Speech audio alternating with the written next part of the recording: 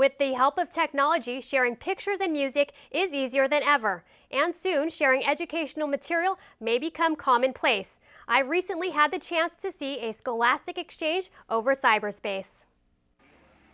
Live streaming lesson plans may be the future of learning for students around the world.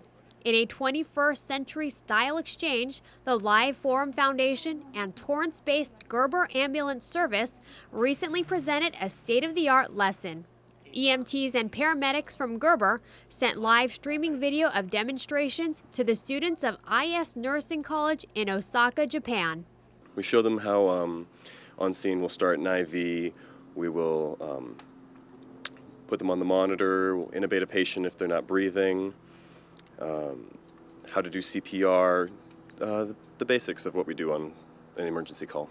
The students were also able to ask the paramedics questions. This is all part of an ongoing exchange program between IS Nursing College and El Camino College, where the nursing departments both share information. We broadcast, some live program about fundamentals of nursing. We broadcast, some surgery from some hospital in Japan in live. They can watch at the El Camino College. Not only were the students of the IS Nursing College able to watch this live session, but Torrance residents were also able to watch live at home. And for the first time ever, residents were able to tune in via the internet for an up-close look at what happens after they dial 911.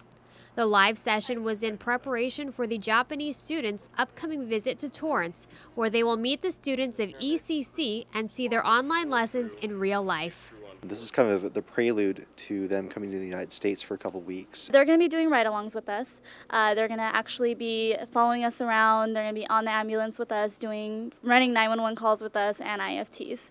So they'll be able to firsthand get the experience that we do. Mainly we'll be showing them the differences between our system and their system. And while there may be differences in emergency medical practices between the countries, the goal of saving lives is still the same.